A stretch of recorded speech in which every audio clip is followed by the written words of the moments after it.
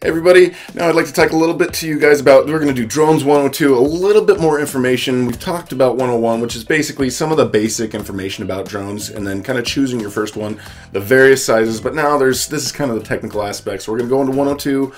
There's actually some rules. The FAA is starting to kind of discover some rules, so these are changing kind of as we go along, and different waivers may kind of apply to some of these different rules more in the future. But right now, on the FAA site, you can see the UAS Part 107. You can find the link in the description below, but basically this is what tells you all of the current laws with the FAA and these drones or multi-rotors or unmanned aerial aircrafts. Sometimes there's different terms that people are using for those. But basically there's some really simple things. You need to keep them under 400 feet. There could be, real actual full-scale flying aircraft out there. You need to yield to them.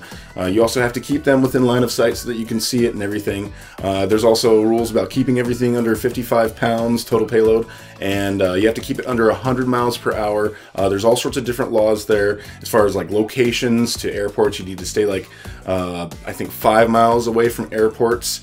As far as keeping away from certain things, there's also air maps that you need to know, because there's certain zones that are restricted for flying these things, especially like I mentioned, certain distances from airports, also some national parks. There's also sometimes temporary air restrictions, like if the president's coming to town or something like that, or if someone important's in town or something special is going on. So you can actually go online and find out what those restricted zones are. You can type US airspace maps in Google. I'll also provide a link to that below, so if you guys have any questions about where you can fly and where you can't fly, just make sure you know before you fly when you start flying. Also, in order to fly lawfully, you have to, in some cases, have a ham radio license. They're pretty easy to get. It's you have to take some tests. You can go online. It's really easy to find, how to register for those.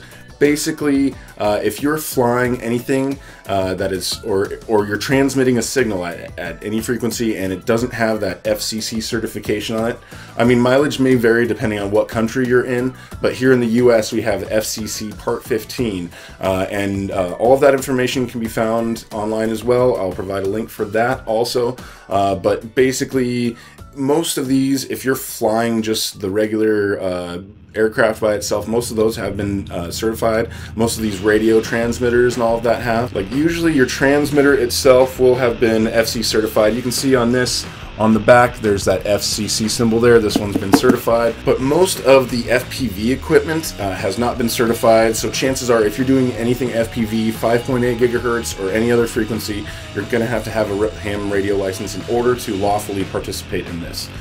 There's also different frequencies that you can use for doing these. Most of these systems come at 5.8 gigahertz. 5.8 doesn't penetrate trees and buildings very well, so if you want a little bit more ability to penetrate objects, you can go to lower frequencies.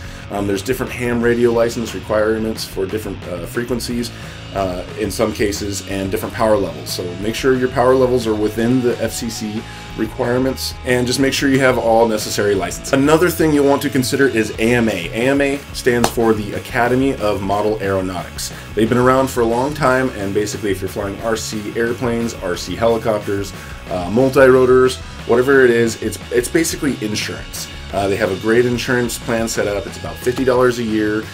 Most events that you go to require you to have an AMA number. So once you get into this hobby, it's pretty much inevitable you need to get that, and it's also just a good plan. It's just like any insurance. And there have been cases where people have had problems, and then they submit a ticket to the AMA, and it's actually financially covered.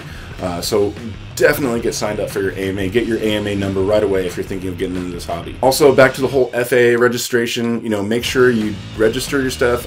Basically, if it weighs more than 2 sticks of butter, then you're going to have to, anything, any size, and this size, they all weigh more than 2 sticks of butter, so you're going to have to get a number, and you have to get a number and have it visible on everything that you're flying. Also, I think the AMA is trying to work with them to try to get the AMA number working as the FAA registration number, but at this time that's not certified, so maybe later, maybe by the time you see that is the case. Just make sure you're checking the current laws. Another thing with most of these drones is that they've usually got a GPS positioning thing in it. A lot of the new ones, they will actually be programmed to keep you under 400 feet and certain distances away from no-fly zones, but not all of them have that, so don't depend on that. But one advantage of the whole GPS thing is that you can have a fail-safe. A lot of them, if they lose a signal or you know, your transmitter dies, a lot of them have this, they locate the home spot where you first start up and fire it up, and then they locate some GPS satellite signals, and they can come safely to home. So, you know, if you have fail-safes, try to get those programmed into whatever you're flying. Also, these things usually run on LiPo batteries. LiPo stands for lithium polymer. Lithium polymer is, it's a great technology as far as batteries. We can keep the weight down, we can keep the power high. They handle some pretty high current draw, but safety is a huge factor.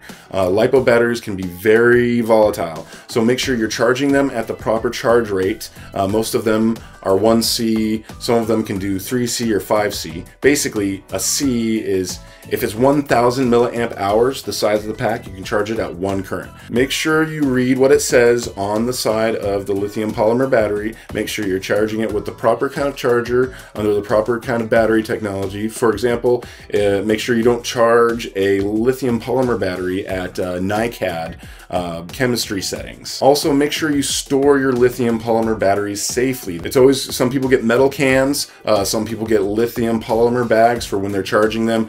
Just know that anytime you short 2 cells on a lithium polymer pack, it's probably going to start on fire. So if you're working with metal cans, if you're putting in metal cans, make sure there's some sort of lining so that you're not also causing a short between the connections, because a connection on a LiPo battery is going to go pop pretty quick. So be safe with those, learn everything you can about LiPo safety, and don't let your house burn down because of this. Okay, so that's it for kind of the nitty-gritty, the things that you need to know about multi-rotors and these flying aircrafts. Hopefully that makes a difference and helps for you guys. If you have any questions, again, feel free to put something in the comments below, or if there's anything else that you think I should add to the 103 video, just let us know. Thanks for watching, everybody, and feel free to like and subscribe, and we'll see you later.